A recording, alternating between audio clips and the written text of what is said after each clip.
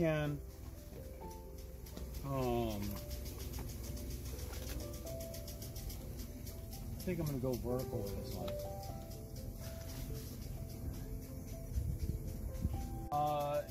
It is a good idea to draw these out first. And here's another thing I do. If I don't have a pencil, and that's often, I'll just take kind of a light gray like that. Just a light gray, and I just draw with that. So, you can do that. So I have a sense I want to capture this. Excuse me, Mr. Airplane. You're gonna have these shadows across the path here. The path kind of pulling you into the piece.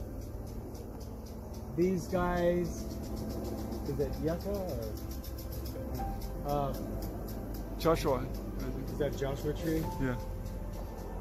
What I want. And so instead of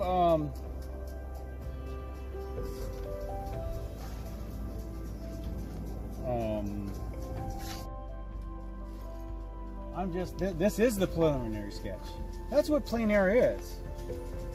I mean, plein air is different in that way. Otherwise, you're doing a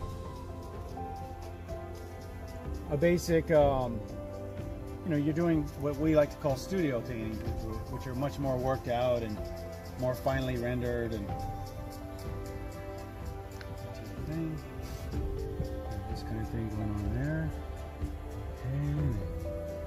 One kind of going up here. So I am definitely editing things out. I don't want to put them all in there. And that's the thing, when you get into the habit of just copying what's in front of you and not editing things out that you think maybe you don't need, you fall into, well, you become a slave to what you're seeing. And instead of dictating what you're seeing, and you might not get, well, you definitely won't get what you want, but you might get a really good copy, and that's about all you'll get. This way, when you take liberties, you know, you're getting yourself into it. How do you get the black? Look at all that blue through there. How am I going to do that? I don't know. Is the blue lighter or darker? It's both. In the shadows, it's lighter, and the light side, on those highlights, it's even darker. So,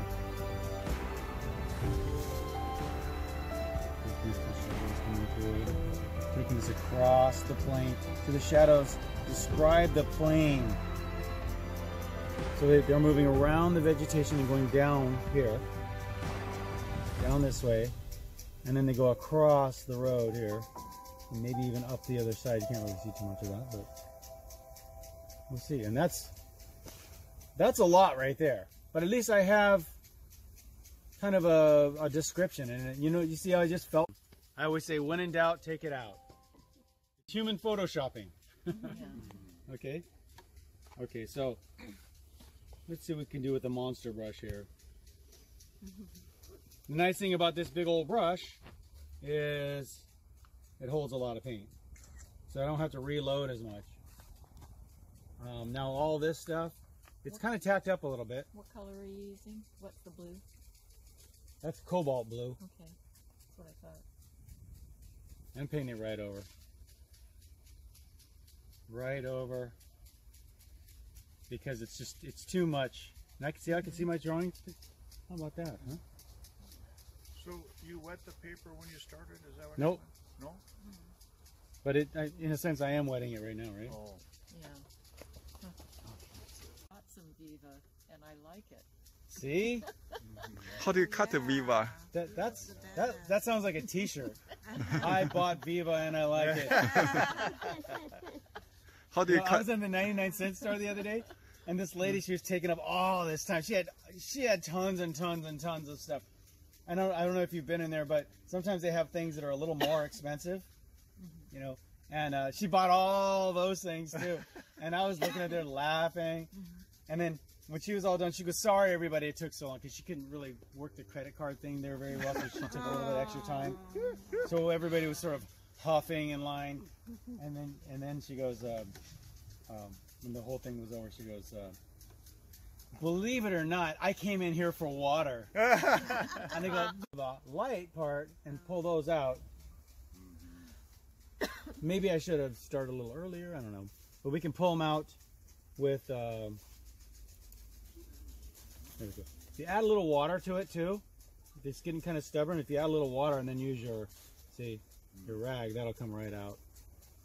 See, I think that's a little bit easier than painting around each little knifey little deal there. Okay. I just want to pull out a couple of those highlights. And I'll bet you any. Down below I have lots of greenery. Lots and lots. Well, thank you. Perfect. So how about I move it over here? Let's put this one. Oh, I have tape there. I must have used that for something. Blended right in. Okay. Now a natural green, and I had a violet down here. You might go, why are you using violet to use? Because it's got blue in it, and I need red in my green to make it more natural. So if I add yellow to this, kind of a browner green, more of a grayer green. If I want it more saturated, I can move up into these greener, greener guys there, and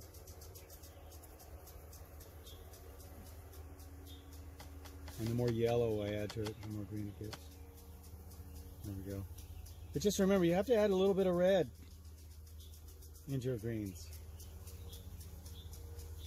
Okay. All that really follows into a nice green there.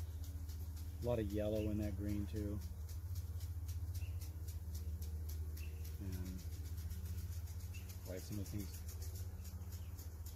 come right up and over the path, all the way down. And for some of the highlights, maybe I'll just take that out. I think sometimes that's a bit easier than painting around everything. And then we have a lot of green over here.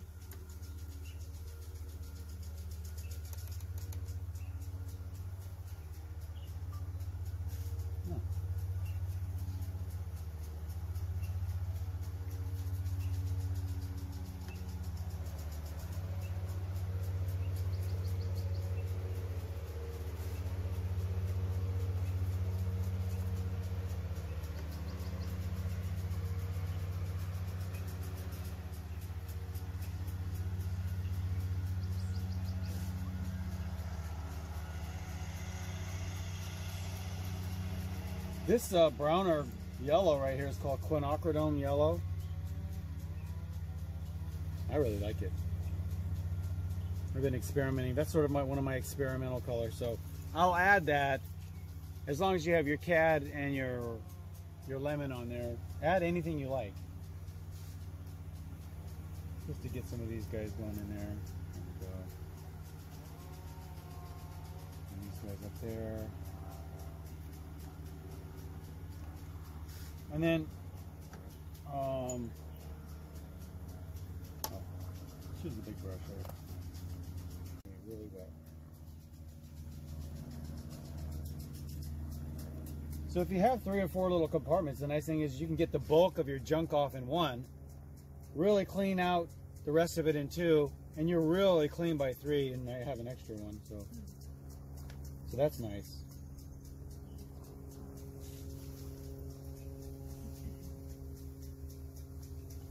So what I'm thinking about in these guys here is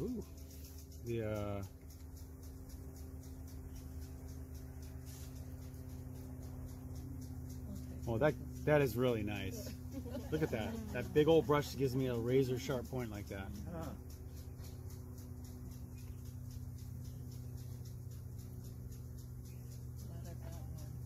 Yeah. And maybe a little bit lighter. But if I do them a little bit lighter, I can come back with something darker for the shadows. So maybe I got, oh yeah, they have some little guys coming down like this. And they're catching a lot of light, so I'm going to make them a little bit lighter, like this. A little bit yellower. Maybe I'll hit a little bit up in there. One of these two. Just remember, they all come out from one point. You know, that's something to know around here, because almost every one of these aloe type things Radiating from. right, they radiate from a point like that. And you can just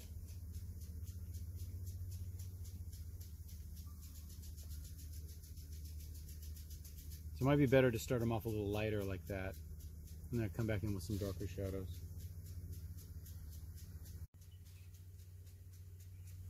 You can get away with a lot in watercolor, and I don't know why everybody says it's so hard. You know, just have fun with it. So I have 3 right in a row here. I'm going to put one overlapping here.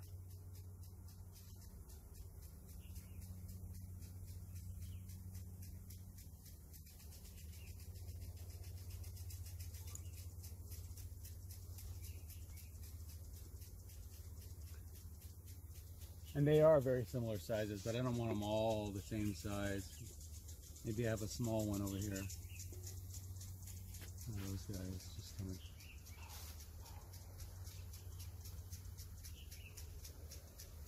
Some down and deep.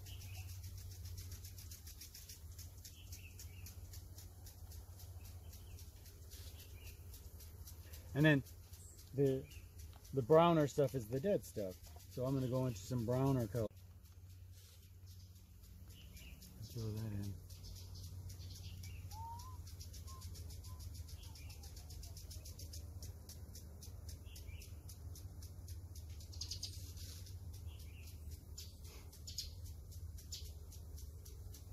You notice I'm really not looking at it all that much. Because there's a difference between copying and using something for inspiration. I'll look at it for little notations. Like I notice it gets a little grayer way down here because those are the really old ones. Those are the really old dead ones. These are the new dead ones.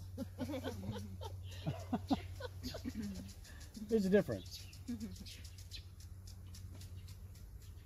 Some of these palms, you're looking, you think, okay, that palm to be that high has probably got to be 100 years old or something, right? You're thinking it's still got the dead palm things at the very base of it. So you're thinking, that dead stuff's been there for a long, long time. Golly. You see the things that occupy my brain space? Okay. So I'm just, and there's just so much more. And I want them to get browner, or shall I say, a little bit redder. Here and there. And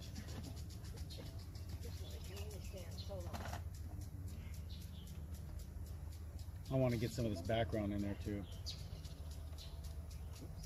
More green. Now for some of the stuff way in the background, I'm going to add a little bit. I want them to be a little bit grayer, like this, a little bit blue and grayer, way back, so they don't compete. Because I'll add more saturation to my ones in the foreground. That should be a little lighter. If you want it lighter, just add water.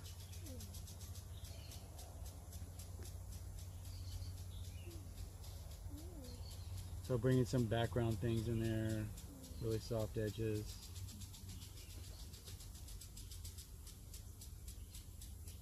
So that works out.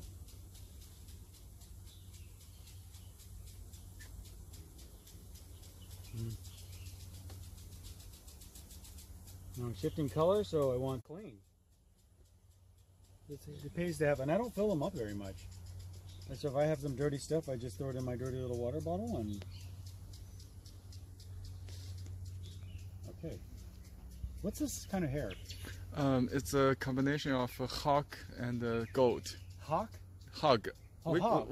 call and it a bear, but it's actually hawk. Hog. Yeah. hog, a pig and goat. Yeah. But Pig and goat hair. Wow. yeah, we also call it bear. Bear usually comes, you know. Because they're related. I mean, Yeah. boars.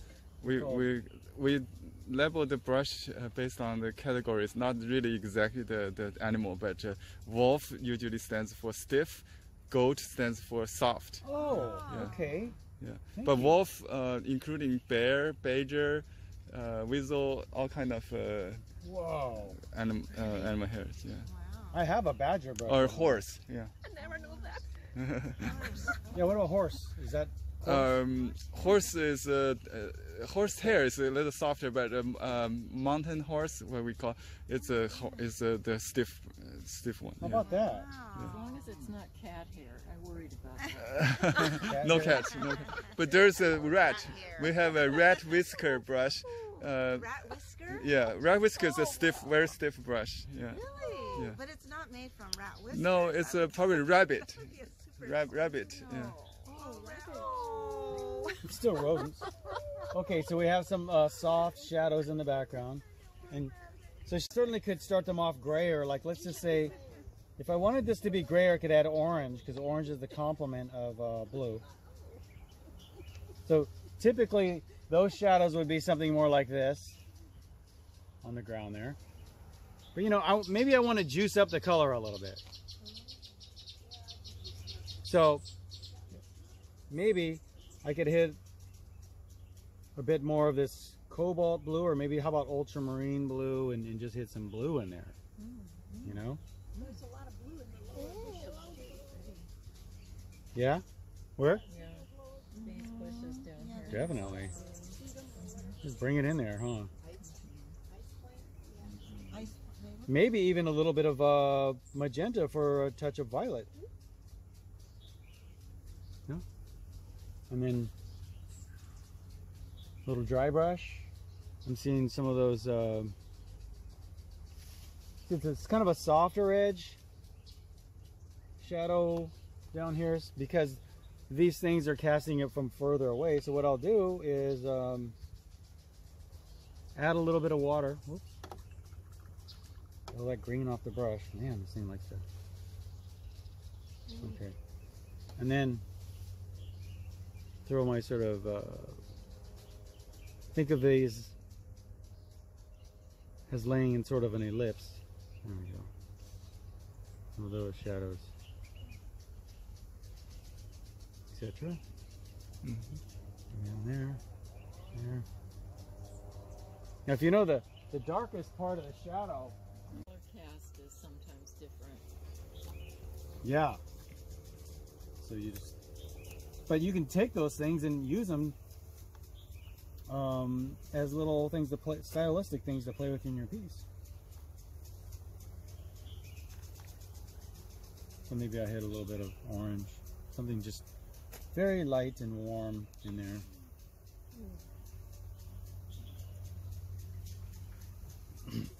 Now what this thing's lacking is some dark. Let's go around and get some dark. So I can see my sort of composition going there. We have a 1, 2, 4. I'm gonna stick to this big brush and go for some darks. Some of these dark greens. And I can hit, that's Prussian blue. I'm going to add a little violet to that Prussian blue. The way to make violet is just add your magenta to your ultramarine. Same color.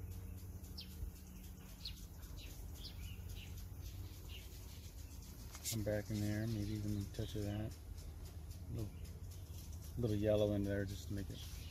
And they're going to be on the blades, the back part of the blades, and deep down in the center part. So,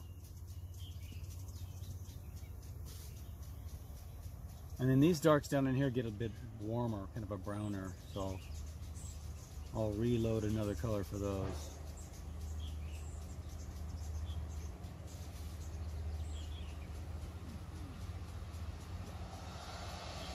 See, shadows make the difference, right?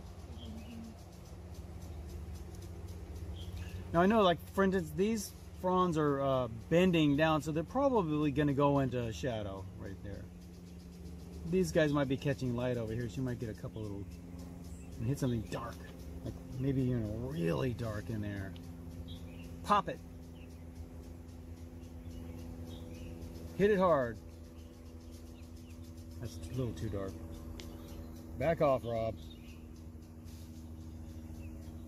Alright.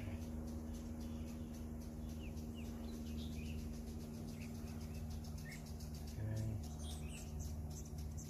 See now, but I kind of set it up. So look at it for, like, for instance, I'm looking at it for the value or how dark I need to get. It gets pretty dark in some of those shadows. Nothing wrong with hitting yourself something really nice and dark in the centers. But do you have to be perfect or anything? I mean, if it works, why fix it? Okay.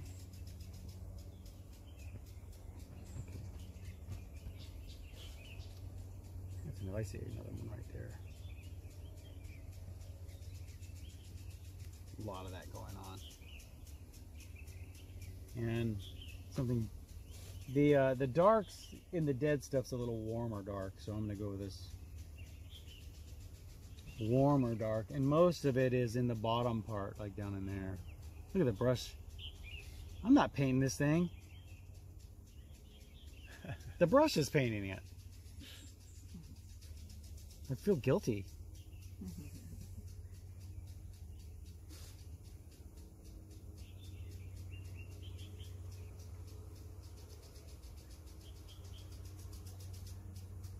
I'm gonna come out with a thing on the QVC channel. You too can paint like a brush master. The brush paints it for you. Watch.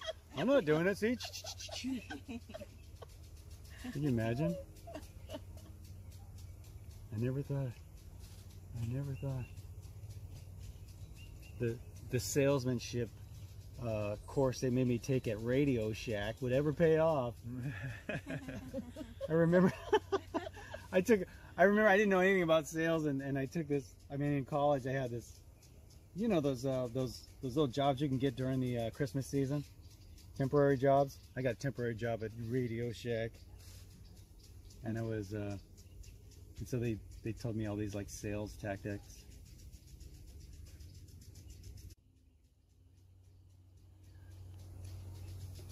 Stuff on this side.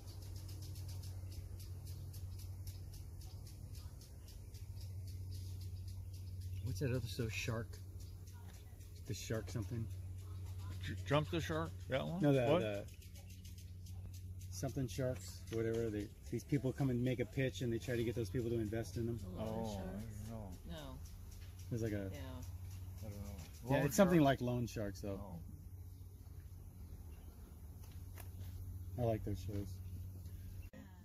I just like that. Such a, you know, I mean, it's the American dream, right? Some of those products, you know, really took off. Yeah.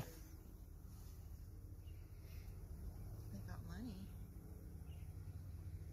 I'm gonna do some of these little silhouette. I saw them; they were a little bit more in silhouette earlier. So from fat to thin, I'm just putting a big fat stroke and then just pulling it off like that, like this. This is the perfect brush for these. Look at this. See, and I know there's lights on there, but there weren't earlier. I swear. You're like, right, Rob? No, I swear. I like that little silhouette though in the front. So we have some little guys there too. I'm gonna.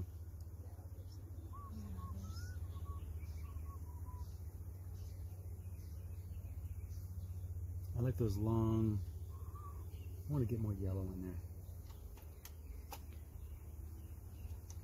That's a pretty dry brush. Well, I mean, it's because it's going on pretty. I'm not. Yeah, it's not really No, I mean the paint is.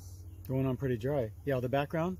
The thick No, paints, The yeah. paint you're putting on now is a lot Thicker. thicker, right? Yeah. So add a little water if you want it to flow a little bit more. Got some little guys over there. Yellow.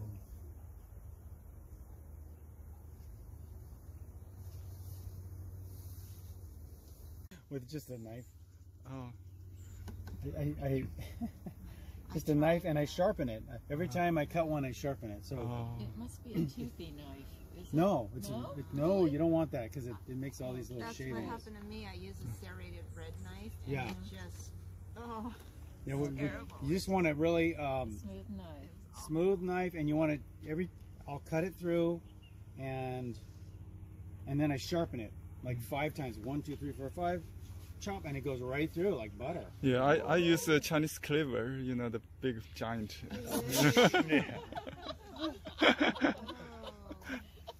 Anybody for a Composition that you thought to add this, because that adds so much to it. by the way, you see these kind of hard lines along the edges here? It never works. Throw stuff over the edges. You'll see some stuff coming over. Pull it over more, you know, because it just never works. So that's what I'll try to do now. Watch what the darks do, you guys. This is the end, so but watch what happens when I smack some dark in there and in here. See, I'll hit some different colors of dark. Oh, yeah. This is where you can take a lot of liberties in a dark, because you know, they're really just, look, I mean, they're just kind of boring, you know, and your camera will read them even more boring. They're just sort of dark. So now, why not wake them up with a little bit of a little magenta, possibly. Now here's another thing. Even though you might see something that reads to your eye as pretty dark way back here, don't hit it as dark as anything up here, or you'll lose the The illusion of depth. right, the grand illusion of depth. So to achieve the grand illusion of depth, no, just keep your darks more in the foreground. And if you have a dark back here, like I'll hit some darks back there. Oh, this ought to be fun. It'll be medium dark. Oh, you're gonna wreck it now. You like that? Yeah, I like it the way it is. Okay. we understand. Yeah. Well, let me just hit a little bit. Oh, was it very dry? Just, yeah, nice and dry and light. It could be a little something, right? I mean, look at the things growing around here. Just a little texture. Look at that tree. That's exactly what I tell everyone not to do in a tree. Is it a tree? I mean, Dr. Seuss would look at that and go, that's kind of funky. That's even funkier than my tree. But, you know, I grew up drawing those Dr. Seuss trees. I like those trees. So anyway, yeah, some little darks way up in here can really help.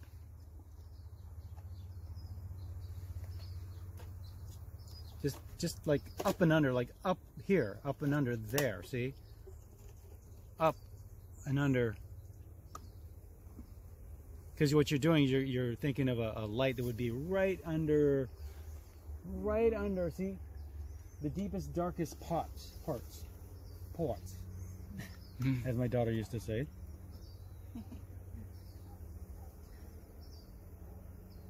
Hey, smack them in there. A couple in there. Smack them hard.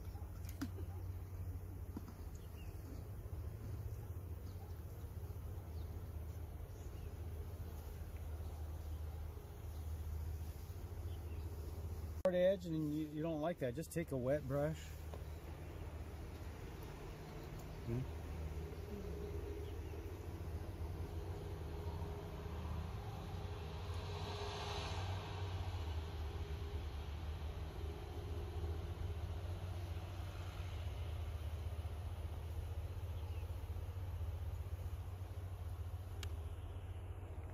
See, I got a little bit darker next to the object casting it.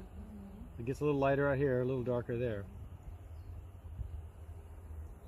That'll give the feeling of it. You know, look at these big nothing.